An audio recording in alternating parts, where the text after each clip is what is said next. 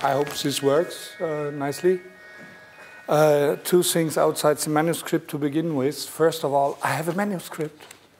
So to know me is normally I just have a few PowerPoints which guide me through whatever I'm going to talk about. And often I don't know what I'm going to talk about when I start. But doing the Helga Eng felt somewhat, you can't do it as usual. So I really wrote a whole text. And this has an advantage for you. You can get a copy when I'm done. So you can simply keep on sleeping or whatever you're doing right now. You don't have to listen anyway. This is not a finalized version, as I hadn't had the time to do the listing of the references, which is still lacking. But it will follow. And then I have to figure out what to do about the text. Second, Ola told me yesterday I should at least mention my personal connection to Helga Eng, which is somewhat not a real connection. As of course I know about Helga Eng, having written about and done quite a bit about the history of education in general and in Norway especially. But I have a kind of personal relation to her without ever having met her, which is my mother wrote her doctoral thesis about children's drawings and their use as a diagnostic tool. As a preschool children and their drawings, how they could be used in medicine for diagnostics. And she needed someone to make those kids do drawings. So I had to join her to different hospitals and all kinds of places. But my drawings, I don't know what happened to them. They were never analyzed, I believe so at least. I've never seen. While the other kids, of course, were the material of her doctoral thesis.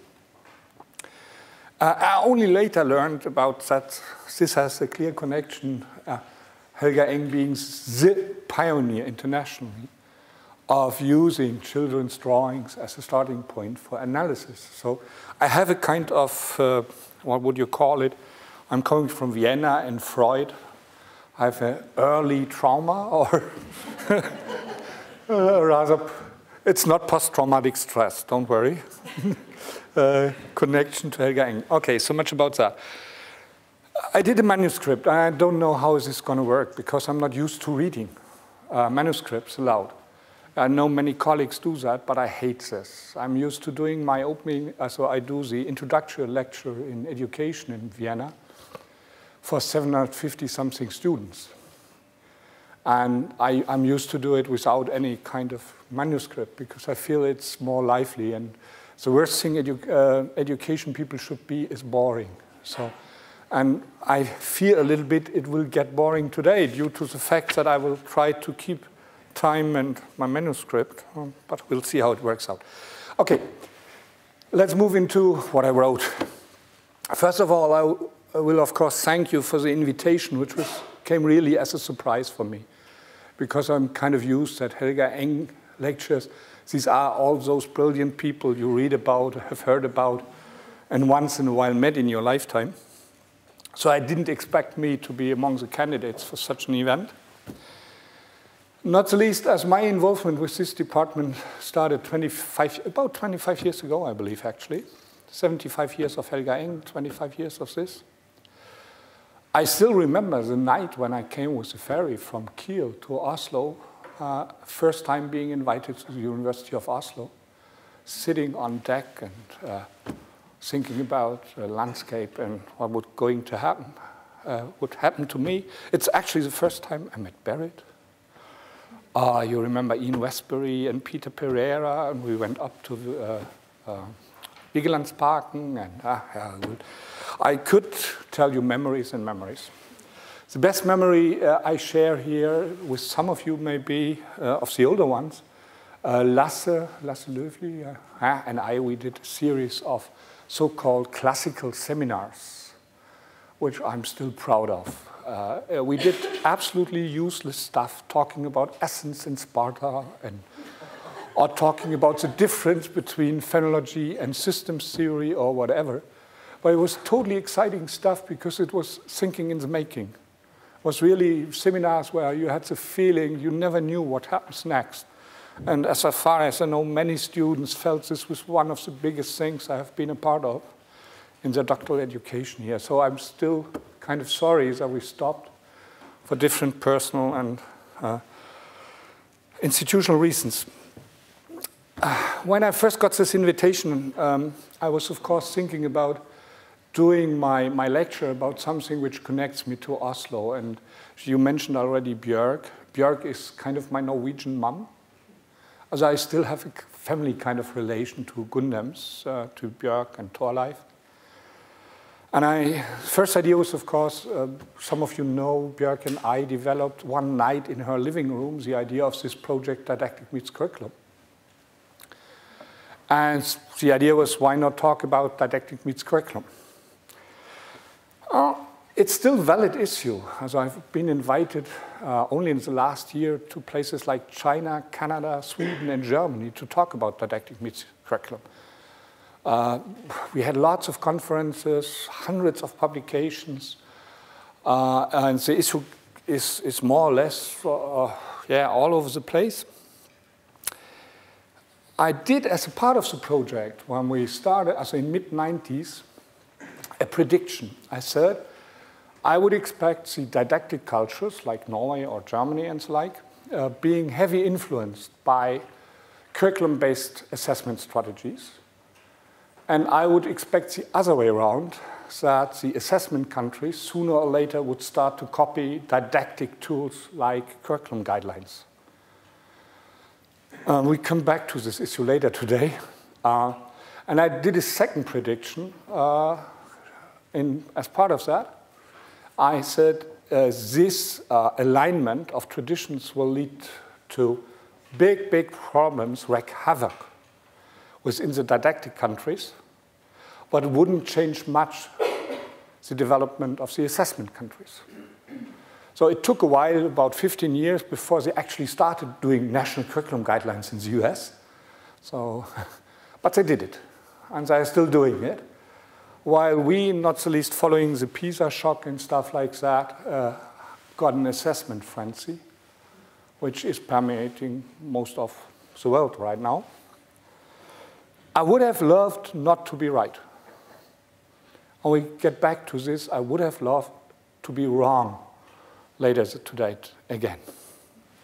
Well, it could have been a wonderful opportunity to report about a project which delivered. And you know, in education, you don't have many projects which really deliver. Normally, you end up with way more questions than answers. But I decided not to do so. The first reason for not doing so, it wouldn't make sense to invite me to get this done in Oslo. You have Björk, you have Berit, you have Svein, you have Kirsten, you have Jorunn. They're all people who could do this way better than me. So no need to do that again. You've heard about this stuff often enough. The second reason is more important. I do all kinds, you mentioned it, all kinds of international and empirical research, but the most important reason for changing my topic today is between not yet born and 7 years old. My 4 grandchildren, Lars, Emil, Oscar, Emma, and soonly arriving Jan. Because in later years, I started wondering what's going to happen to them. What kind of school will they experience? What kind of future, what kind of education will they get? Lars is now in his 2nd year of barneskolen, of elementary school. And he's so bored and so tired. And all his school books are full with competency stuff. And all reading is broken down to answering 3 questions. And he has, by now already, started functional reading. He doesn't really understand, he doesn't have to understand the text. The question is, am I able to make the cross at the right point of these stupid questions? And he's pretty good at this. And just started in 2nd grade. So Lars, Emil, and Oscar, and Emma, and now coming Jan, they have made me turning to very principal, very basic, very foundational questions again. Because kind of worry, what is going to happen to them? So I decided to change the topic from the original one, Didactic Meets Curriculum, to the one which you've seen up here, the end of school as we know it, question mark. There is it kind of connects to the last two Helga Eng lectures done by Andy Pollard and Lynn Yates. But you will see it's a bit different view on the same issues than theirs, even though I, at least with Lynn, have quite a bit of discussions and we share quite a bit of ideas. Doing so implies a certain risk, I have to admit, because the process I'm going to talk about is not yet decided. It's open. It's work in progress. Or as a South African colleague recently said in a speech, is the jury is out. It's not yet clear what the jury is going to say. And I do not feel I'm really having control of this issue by now. I just have ideas. I have gut feelings. I'm kind of worried about the future of my grandchildren. And this is what makes me thinking about. But I thought, where, if not here in Oslo, among friends and colleagues, to start with some ideas which are not fully developed, not finished yet, which are worrying me. Well, to get into the, oh yeah, I should add one more thing. I've been involved with the Journal of Curriculum Studies now for 20 years. The last 4 years, I've been general editor of this journal. And this has also shaped quite a bit of my view on what's going on. This is, I believe, the most important curriculum journal, of course. But we are at least the only really international one, having contributions from really all over the world, from China, from Africa, from wherever. And this has also shaped my views. We did actually a whole issue, the first issue is this year, on these topics, the end of schooling as we know it. So if you want to know more about the international discourse on this topic, just turn to the #1 issue of Journal of Curriculum Studies this year. By the way, with a small but very important contribution of a lady sitting right in the middle of all of you, Kirsten, joining likewise brilliant scholars from Australia, US, Canada, Brazil, and China, and so on. To address my question, I have to take 3 steps. First of all, I have to tell you what is schooling as we know it. Secondly, I have to talk about what is happening to schooling as we know it. And in the end, maybe there is the end of this kind of schooling approaching. And in the end, we have to talk about the question mark. Is this inevitable? Is this a Hegelian process? Or is this something which can be changed? And if so, how? And not the least, this will be my final note, which role do we in education, educational research, play in this development? Okay, let's start with what is schooling as we know it.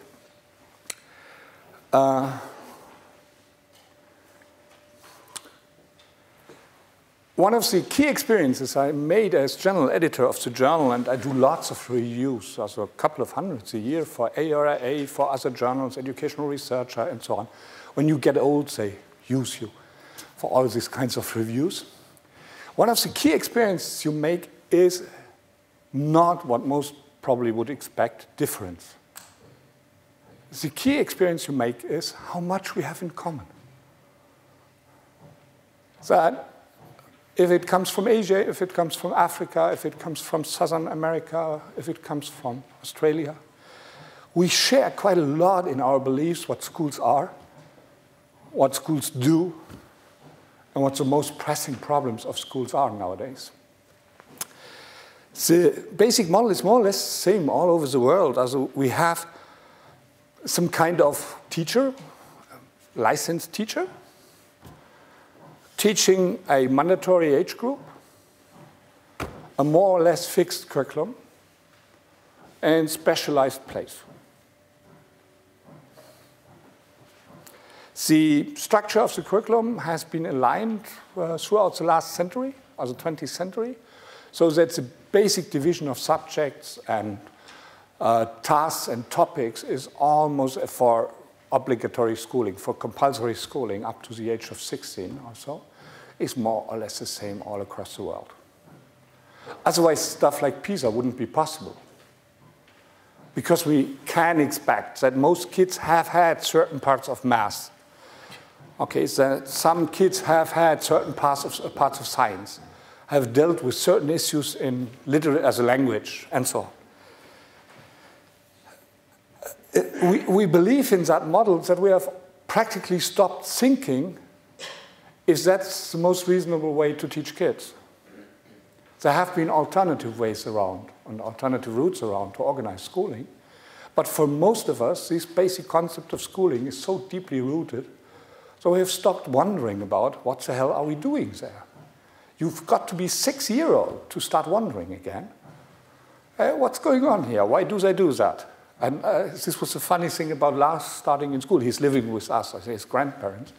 So to get all these basic questions again, why does she do this, the teacher? Why do I have to do that? It doesn't make sense. Tell me. Okay. This type of schooling, as this basic model of schooling, I will define it more closely a little bit later. It took about 2,500 years to develop. Its origins are even older than that. We know that some forms of organized teaching were already around in the high cultures of the Near and Middle East about 4,000 years ago. But there it was only about teaching future administrators and priests and the like. It was a very limited group of future office holders. The first emerging of a kind of public schooling happened somewhat later. It's closely connected to the rise of the city-states in what is now Italy and Greece. It started, depending on which historian you take as a reference, let's say about 800, 700, 600 years ago. That the idea came, why not having some kind of joint public schooling?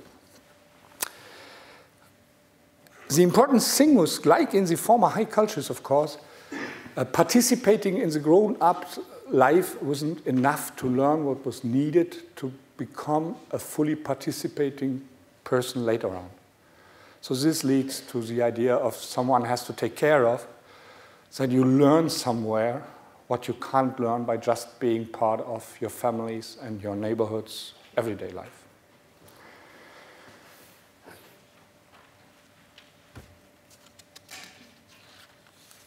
The city-states needed some kind of shared attitudes, some kind of shared understandings towards the public, towards the law, towards business or contracts and the like, and most importantly, towards defense.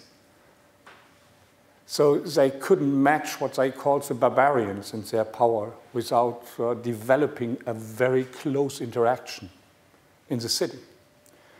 And there are wonderful descriptions of how this developed in early Athens or Sparta or other places. We did it in our doctoral courses once. The emergence of schooling between Sparta and Athens. And you know, most of you, you know that as part of your reading list, of course, you all have been through Plato, right? Don't you? So the Republic, the perfect education state, where every stage in your development is defined by the degree of schooling you get.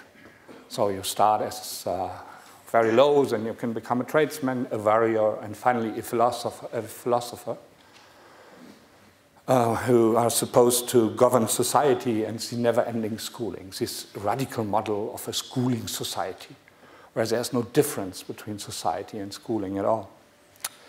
But like Aristotle, his most prominent student and opponent observed right away, there was a problem. The moment I produce some kind of public schooling, what are they going to teach? What is this about? What should we talk about in schools? I have brought you some quotes from the 8th and last chapter of Politics, Aristotle's Politics, because all what I'm talking about is already in this chapter. So all you have to do is read that chapter. None will doubt that the legislator should direct his attention above all to the education of youth, for the neglect of education does harm to the constitution. The citizen should be molded to suit the form of government under which he lives. For each government has a peculiar character which originally formed and which continues to preserve it. The character of democracy creates democracy. The character of oligarchy creates oligarchy. I don't know how to pronounce that. And always, the better the character, the better the government. So, societies need schools to reproduce themselves, and the school is the most prominent expression of what a society is about. And he continues now. Again, for the exercise of any faculty or art, a previous training and habituation are required. Clearly, therefore, the practice of virtue.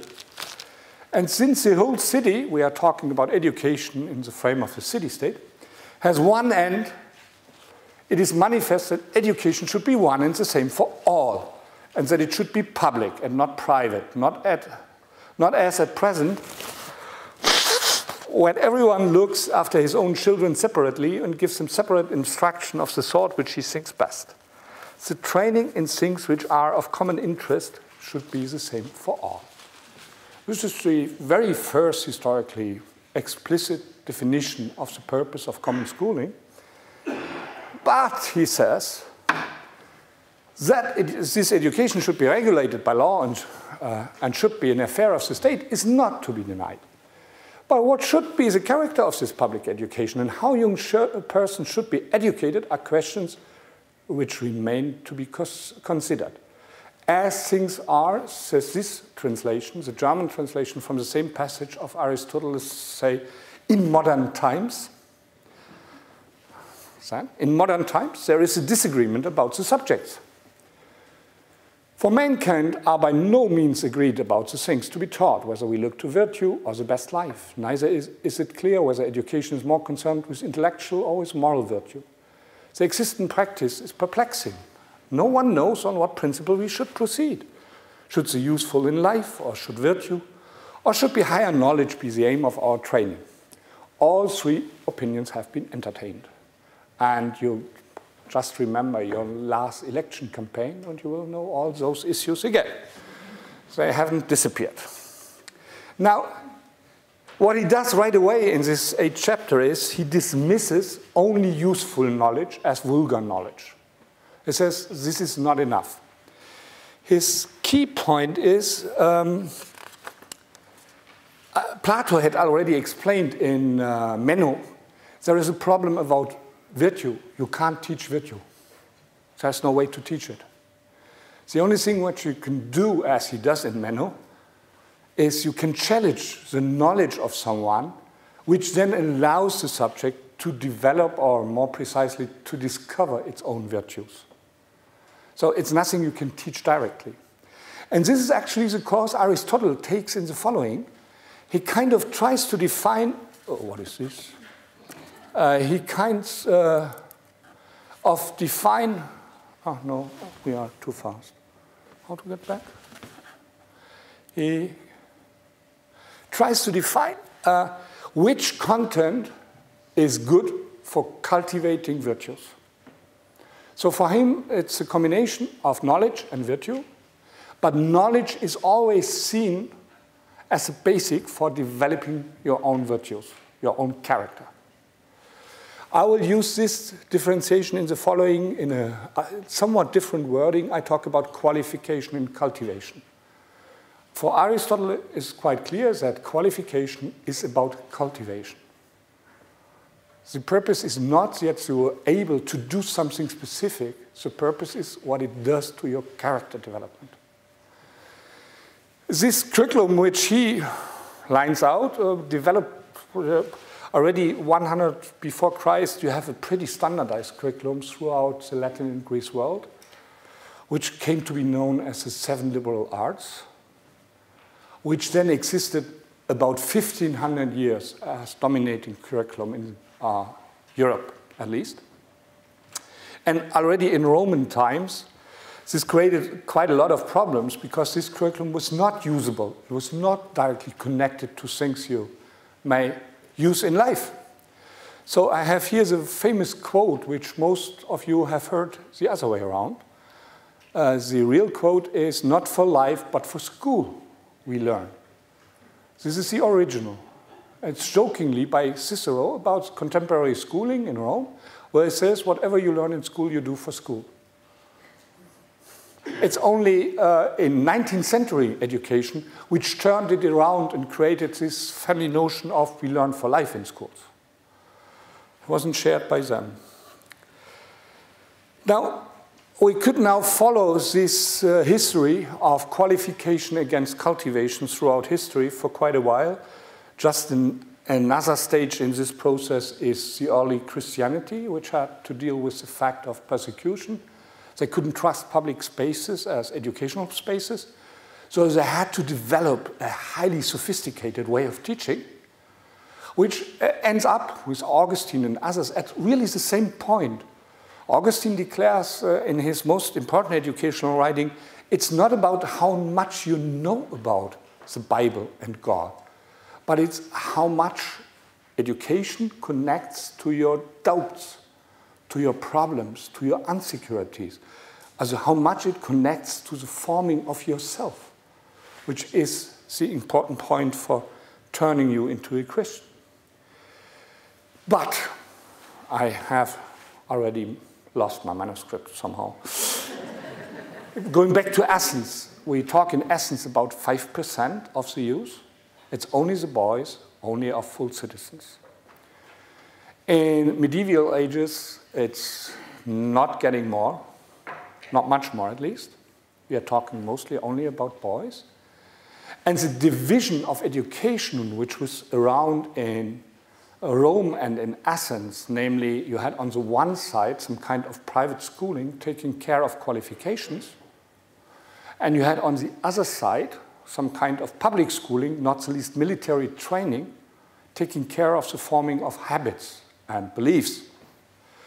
This division of labor existed until around 16th century. Okay? Which is what Aristotle already observed. Parents were most interested, of course, in useful stuff. Kids should learn something they were in need of.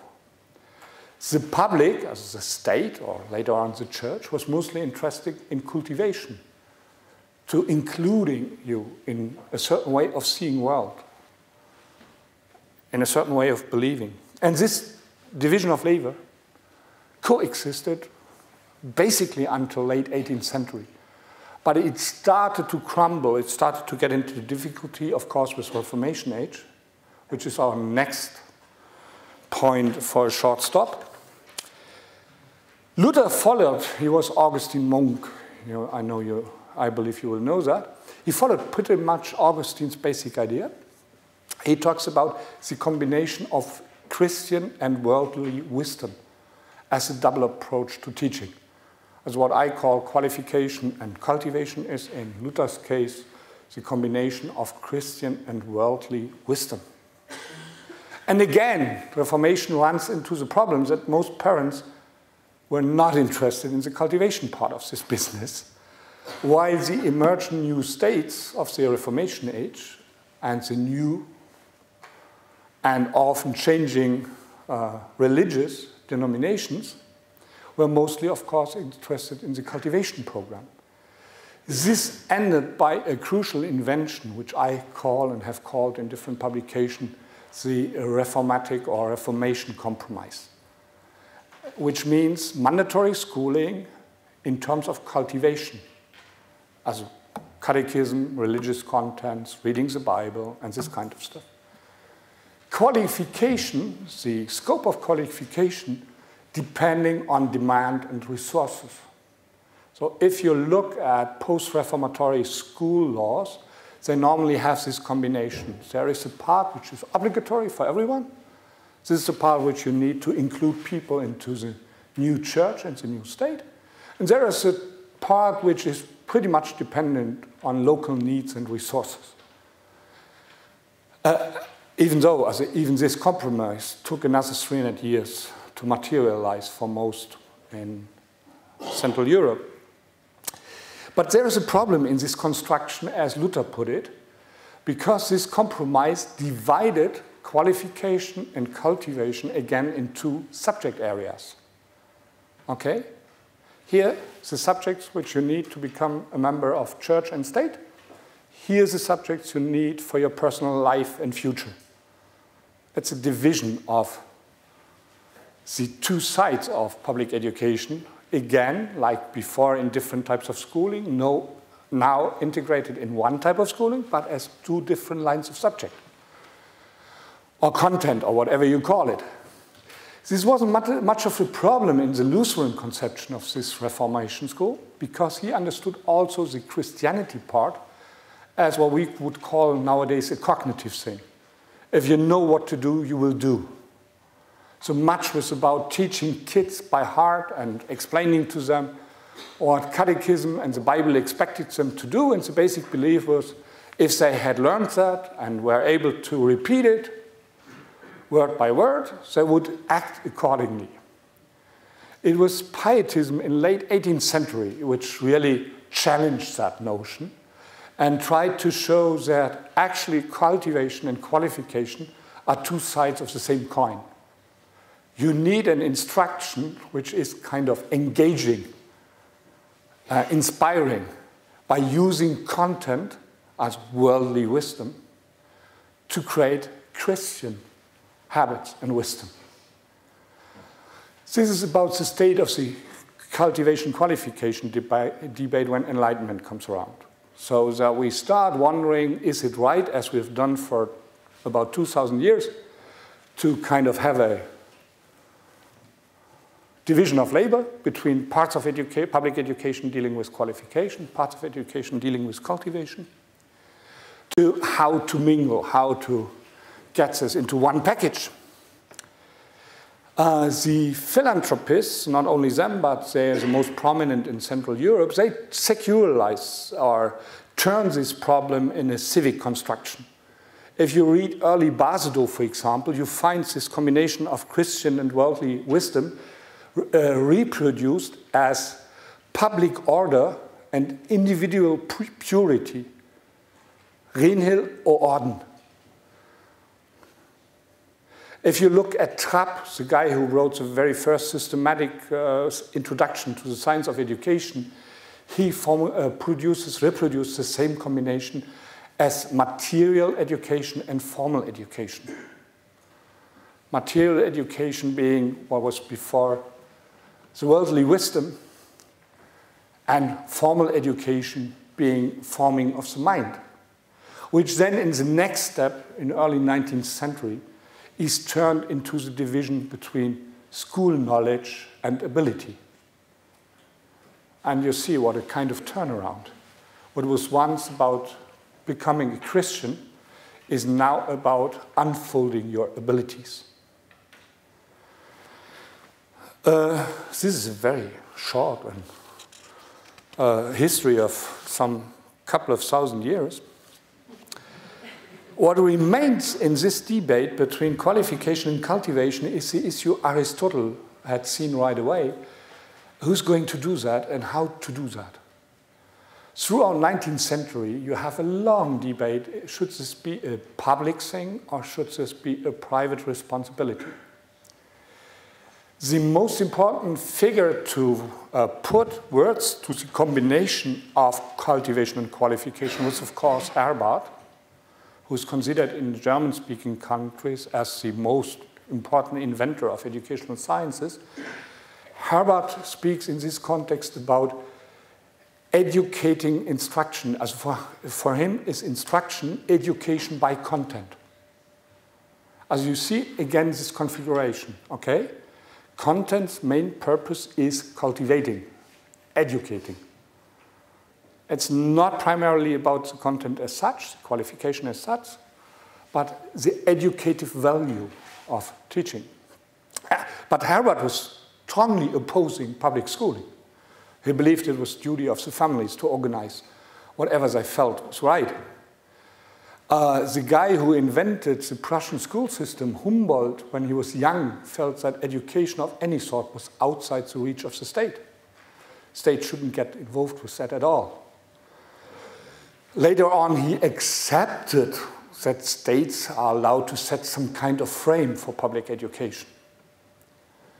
His fellow Schleiermacher, who helped him designing these reforms, felt, and you know this kind of argumentation nowadays as well, felt the state should only be involved as long as civic society wasn't able to do it by itself. But none of them succeeded. The big success was the last one in this line, a guy named Hegel, the philosopher of the Prussian state, who simply declared schooling is the process from the warm womb of family to the cold of society. Schooling is a necessary place to get you out of your family ties and your individual beliefs that whatever you think you are, to approaching at the level of mankind on phenomenology. And you should get rid of whatever kids are in advance to make sure that they get out of the family womb into what he calls in the philosophy of law, the code of society. And that they get used to deal with the code of society. Even though I give you the German examples, I could tell you pretty much the same story using French examples, Condorcet. I could use US examples, Horace Mann and the discourse about common school. So this is throughout the Western world. The key problem, what is this about and who's going to run that? To shorten the history version, you find more in the text, but if I read, I get crazy. This is what happens throughout the long 19th century. We basically develop a state-run schooling built upon teacher-guided and curriculum-based instruction, which seeks to foster a common national spirit among the students while allowing for different degrees of qualification based on what is called ability, but actually reflects social background. This is schooling as we know it. It's a basic construction of schooling as we know it, which develops more or less in Europe and in Northern America in 19th century and is spread from there throughout to the south and to the east and became throughout the 20th century the predominant model of organizing schooling. The basic use of schools is about fostering a common spirit and allowing for some kind of different qualifications based on needs.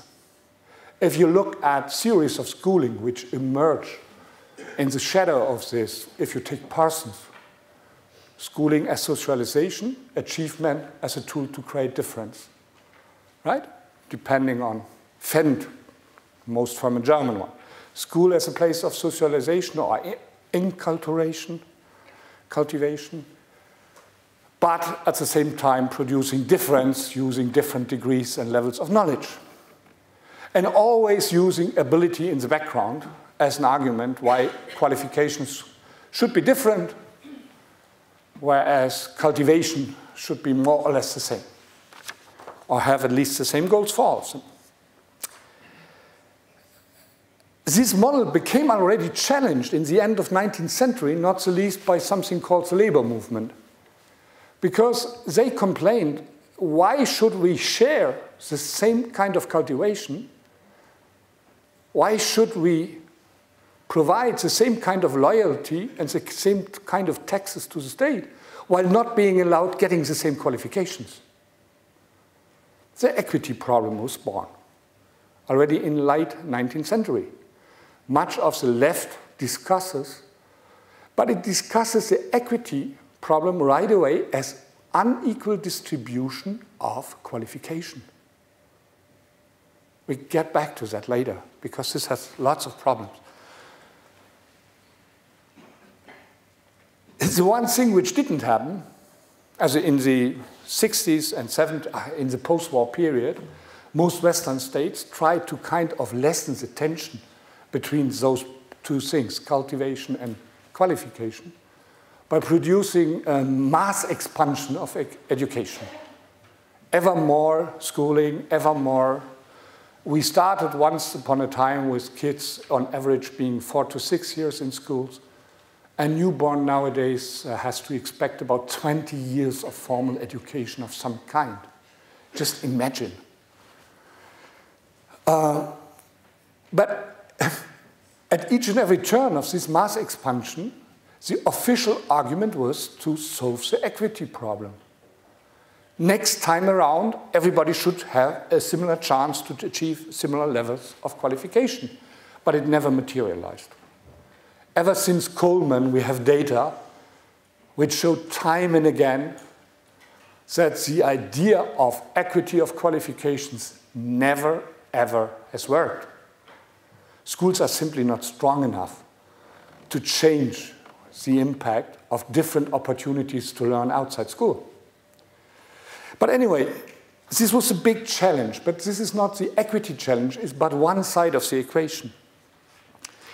The struggle became even more complicated by two developments which are not directly related to schooling or to this basic equation of cultivation and qualification.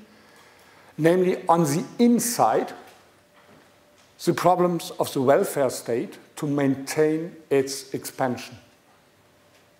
You know, like I've argued elsewhere, that the modern state, the nation state, is built around the idea of risk sharing.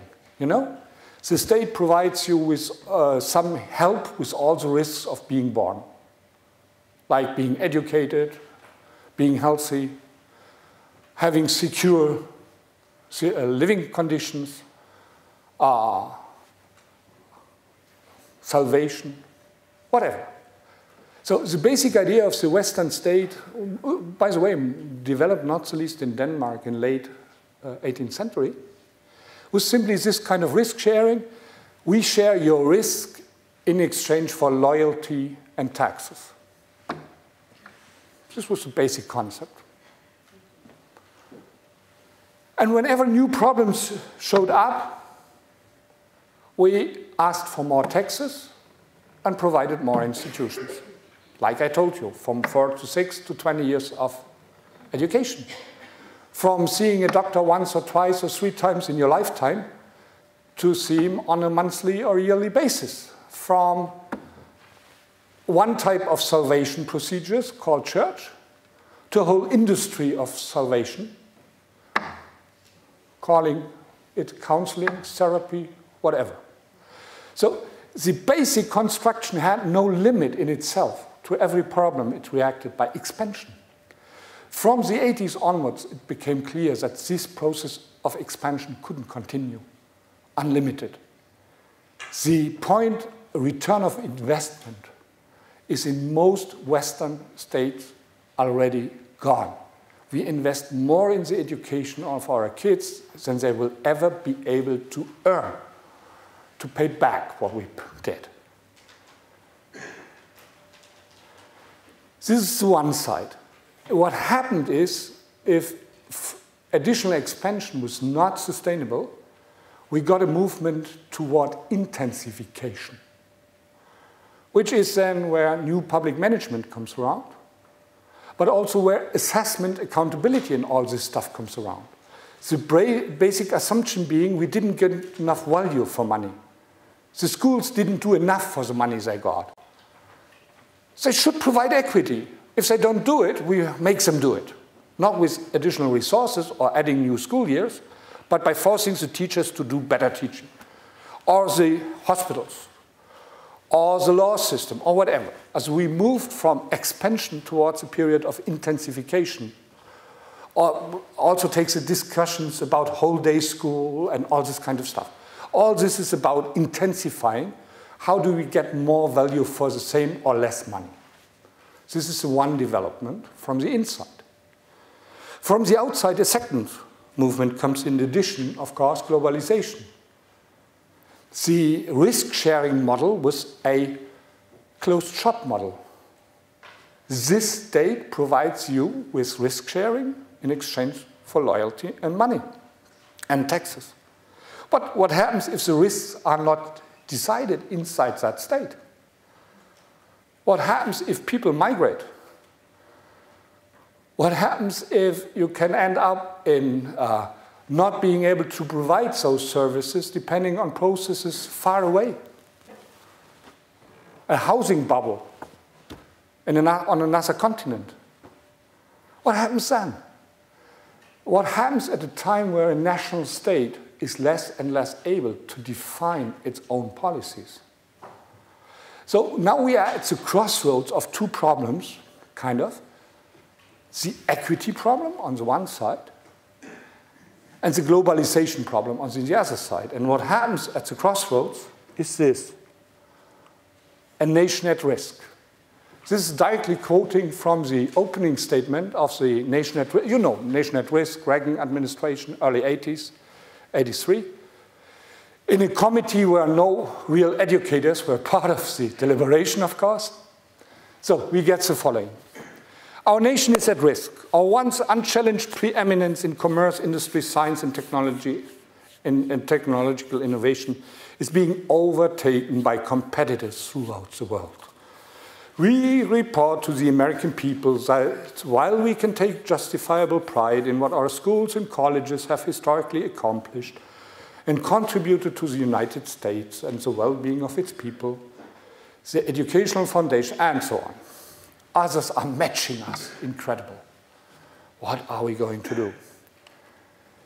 And this is one I love. If an unfriendly foreign power had attempted to impose on America the mediocre educational performance that exists today, we might well have used it as an act of war. We have, in effect, been committing an act of unthinking, unilateral educational disarmament. You know, this is right in the middle of the discussions about NATO establishing new nuclear weapons in Europe and so on, in the early 80s. And there they come and define the education thing as a war, as an international war, actually. An international war about preeminence, influence, wealth. We have lost sight of the most basic thing to do. This is a very strong language, isn't it? So you might expect, following this language, a call to arms. What about the values the American society is built around? Shouldn't we do more civic education? Civic education is not mentioned once in the whole document. Civic virtues, or the virtue issue at all, what I call the cultivation issue, is not mentioned once in the whole document. But the following. And this kind of language you know ever since Clement and so on, or a little bit also Hannes. Our goal must be to develop the talents of all to their fullest. Attaining this goal requires that we expect and assist all students to work to the limits of their capabilities. It's a pity that Astrid Sönjen, who's a good friend of mine, is not around. She would love that. We should expect schools to have genuinely high standards rather than minimum ones, and parents to support and encourage their children to make the most of their talents and abilities. And, as I told you, we do not believe that a public commitment to excellent and educational reform must be made at the expense of a strong public commitment to the equitable treatment of our diverse population. The twin goals of equity and high-quality schooling have profound and practical meaning for our economy and society, and we cannot permit one to yield to the other either in principle or in practice.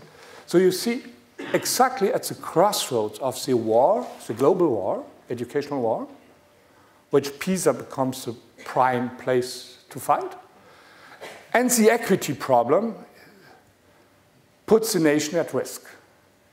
But it makes an important turn by dropping the cultivation issue from the agenda and redefining the whole problem as an achievement, as a qualification issue.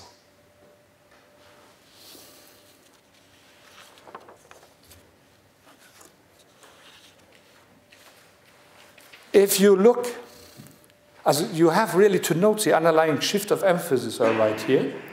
In spite of the language of war, which is used to expose the problem, the key problem in an ever more socially divided society is not seen in a lack of social cohesion or cultivation, nor is there a call to stand up and fight for the values on which the nation is said to be built.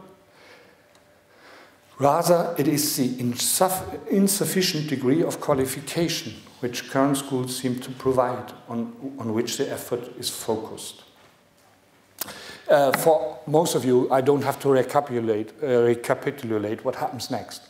Standards movement, no child left behind, race to the top, and all this kind of stuff. You know all these. The most scientific expression of this turnaround is, by the way, for me, in Europe and more or less wandering through the whole world, the funny competency concept. If you look at how competency is defined by Klima and others, which kind of produce the official understanding of competency, competency is first and foremost a cognitive achievement. Cultivation issues only show up in terms of motivation and willingness to perform according to the task. So it is the important change. What happens here is it's not about qualification being a basis for cultivation, but cultivation being the backup of qualification. What happens actually is cultivation issues are turned into obstacles for achievement. And then you get the whole discourse, right?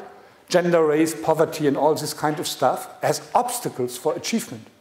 Not as rich source for cultivation, but as things which get into the way for optimal achievement, production. This is pretty much reflected in, now I have to see where I am. Lost again. This is pretty much reflected in most of empirical research in education. I just have one example which seems to be typical. Oh no, I didn't put it on. I read it for you. I forgot to put it. Even when the objectives of education change, the stable component in it is that at least schools and education have to contribute to the cognitive development of students. The same holds for teaching. Even when we expect that schools can contribute to more than academic outcomes, and teaching is more than instruction, effective instruction remains an important component.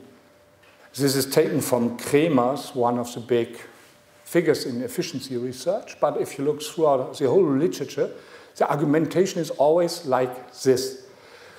We are not against cultivation, believe me, not at all. We are not against civic education, of course not. We are not against this and that and culture and whatever you like to do. But the bottom line is academic achievement. This is what counts in the end. This is what teachers get evaluated on in the end. This is what kids get evaluated in the end. If you later on want to get to university, it's not about your civic engagement. It is about your characters, your achievements. If a school is deemed to be good or bad, it's basically done by achievements, not by diversity, not by cultural complexity or whatever. So this basic assumption has become irregular. That there is an idea behind which is funny following the history from Aristotle to today, which is that there is no trade-off between cultivation and qualification. That whatever cultivation we talk about, qualification is it. So, therefore, it's not a problem to have the same thing going on in countries like, let's say, China, Singapore, Norway, or Uzbekistan, because the social fabric of society, which Aristotle pointed to, doesn't matter in that sense. It's about qualification. Cultivation, do whatever you feel is right in your country, right? So this is a turnaround which is very fundamental. I'm not going, because I lack time, to go into detail, but there is incredible lots of research. This idea would only make sense if it even worked in its own sense.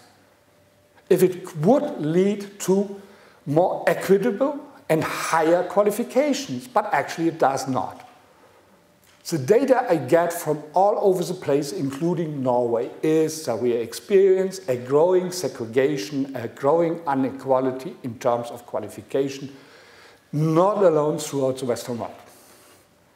So actually, the outcome of this achievement-first policies is not, in the long run, sustainable higher qualification levels, but actually growing dropout numbers, growing segregation effects, growing special needs problems, and so on and so forth. I'm not going into details. You will find them in the paper, and I have to keep my timeline. So what is, just get us the point. What I mean by the end of schooling as we know it, it is a turnaround from this basic idea of qualification being a tool of common schooling for shaping cultivation, for shaping, sharing risk and sharing life, towards turning qualification into the core issue. Here's all the collateral damage. I'm not going into it. Cultivation, so we get a new definition of schooling as it will be. Schooling for most students will be built around a task-based instruction provided by whoever is considered able to do so. Look at, for example, the demise of teacher education programs throughout the world. Teaching First, Teaching America, school-based programs, all kinds of, whoever is able to provide qualifications, welcome, we test you. And if you deliver qualifications, welcome to do so. Whoever is considered able to do so, aiming at narrowly defined qualification levels and concerned with cultivation only insofar as it is needed for maintaining or even improving the outcomes of the qualification process. Whoever is unable to compete or who wants more than this teaching to the test will have to look for other options outside the mainstream of public education. But let me just show you that. In most data, you find an ongoing fragmentation, which has a mainstream program within the qualification race.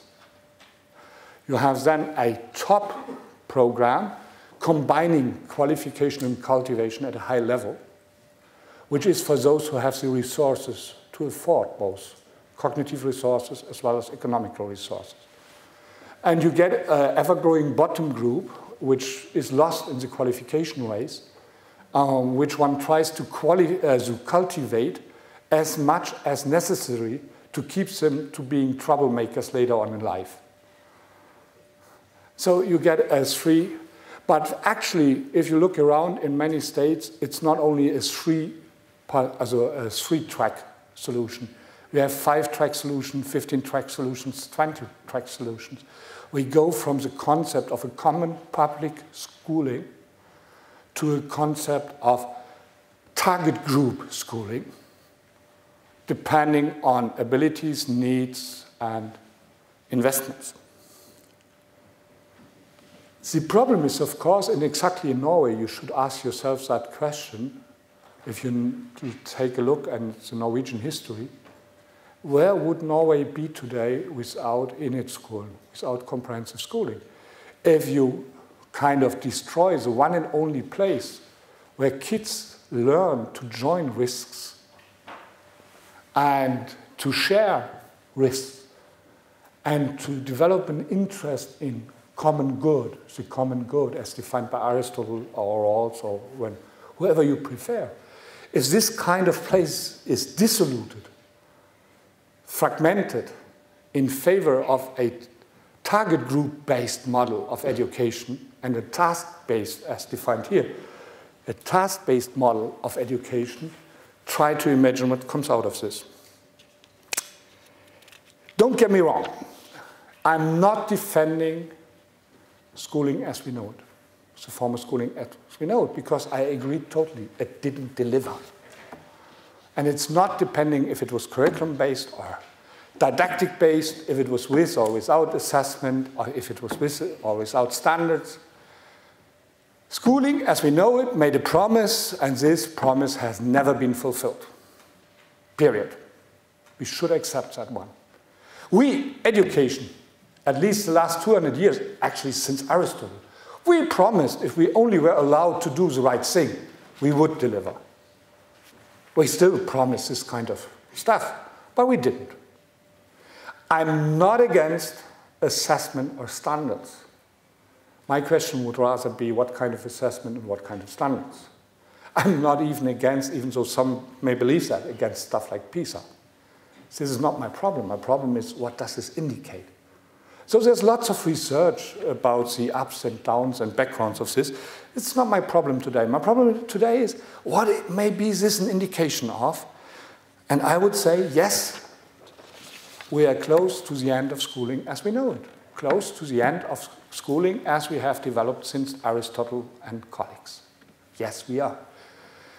Now you will say, show me the evidence, and I have to admit, yeah, it's complicated because this process is at very different stages in different countries.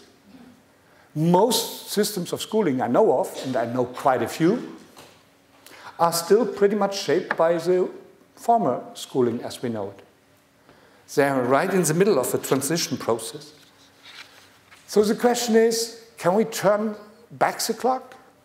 If some of you may know David Lavery's work on Someone Has to Fail and the school syndrome. David, like many others, there is a book coming around by David Hamilton. There's stuff written by Michael Young. As many of my colleagues ponder the idea, could we kind of save schooling as we know it or reconstruct it in a better shape? I don't believe so. A, as I said, it didn't deliver. B, I don't believe that nation states are strong enough to get back to schooling as nation building. This is gone forever. The idea of national risk-sharing project is at the end. It won't return. So what do we do? Here is, there are, of course, I jump over those questions here. There are, of course, many arguments. What happens to cultivation? What happens to cultivations? There are even colleagues developing new models of school development which kind of are supposed to avoid the problems I have described here. You may know, for example, Hargreaves and Shirley's fourth way, right? Which is nothing else than the softer side of the same process. They take Singapore as an example. Hey, come on, Singapore as an example for how to run schools. Or even in Austria and in Germany, they now take Shanghai as an example how to run schools. Ever looked at society in Shanghai? How they deal with democracy issues, with migrants and all that kind? Thank you.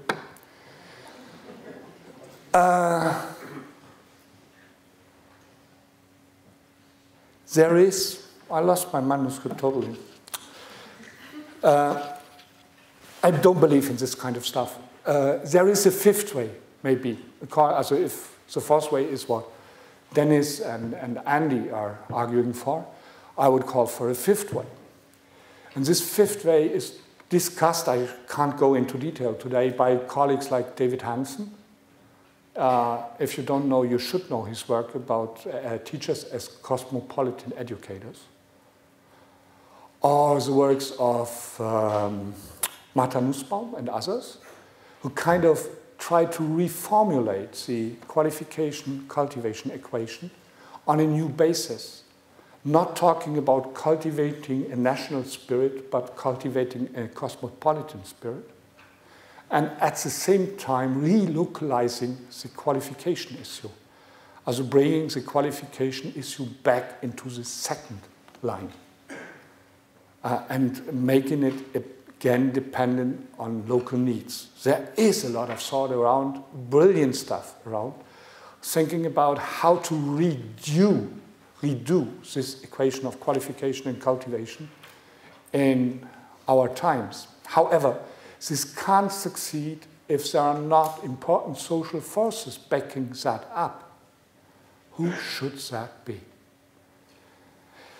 My one optimism I have left is that even those people who invented the current achievement first movement internationally, even they tend to agree nowadays that qualification achievement first doesn't work.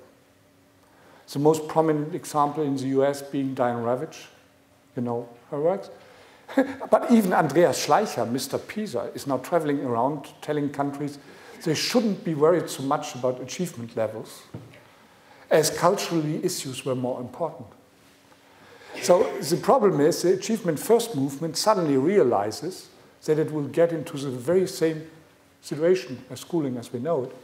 It doesn't deliver. In the US, this has led to that more and more research money is taken away from education and moved to other disciplines because educators once again disappointed, totally. If you look at American journals, a friend of mine just did statistics on that, while in Europe, achievement first papers are still on the rise, also PISA-based, standards-based, and so on. In the US, they're sharply declining in educational journals. The issue is dead. Achievement first is dead in scientific terms. But this doesn't make for a new movement. We didn't deliver last time. Who are we to believe we will deliver next time?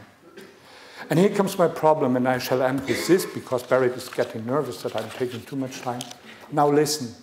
I do not say that it is us who made this transition from schooling as we know it to the schooling as we expected. It could have happened without us. I believe so. But who was it who constructed equity as an achievement problem and not as a cultural problem? Who was it who constructed gender, race, poverty, and all this stuff as obstacles for learning? Who was it who develops the test materials, the assessment systems? Who writes the national reports? Who does the international comparisons? Who kind of fuels this international discourse, achievement first, with all the material needed? It is us. We did it. We were so proud, first time in history, that I wouldn't be ashamed to admit that I'm professor of education. And not like my dad expected me to be in physics or math. Finally, I could say, I am into comparative education. Oh, you do PISA? Finally, we made it. It is us who did it. And don't come around and say, no, not me, not the Pharisaic turn. I'm not like this guy there. Not me, I'm into qualitative. I have nothing to do with that. I'm a conceptualist, a Peinerite, social constructivist. No. We didn't get into it. We didn't go and shape those large-scale assessments in a way not providing the material for this turnaround. We didn't go out into public and explain to them the price they were going to pay for that. Of course, a rich country like Norway, before you realize that you're destructing the very basic fabric of your society, it will be too late, because you can pay your way to hell. Countries like Denmark, with their national pride, it will take them a moment to understand they just destroyed civic education for good. It will take them a moment to realize that Egelund is not about civic education. Poorer countries which need an instant payoff will be in front of you, of course, with this transition. But my problem is, it is us who provided the toolkit of this transition. So it should be us to be the very first to tell the public what they are going to pay for it. So, you know where the word professor comes from? From the Latin profiteor. Profiteor, no, not profit, means to express freely in public. So, let's be true professors of education, of schooling, of curriculum, and go out and freely express that the end of schooling as we know it is approaching. Believe me, we can't avoid that one. But tell them what happens if we don't shape this process in a way which maintains the cultivation basis of civil society. Thank you.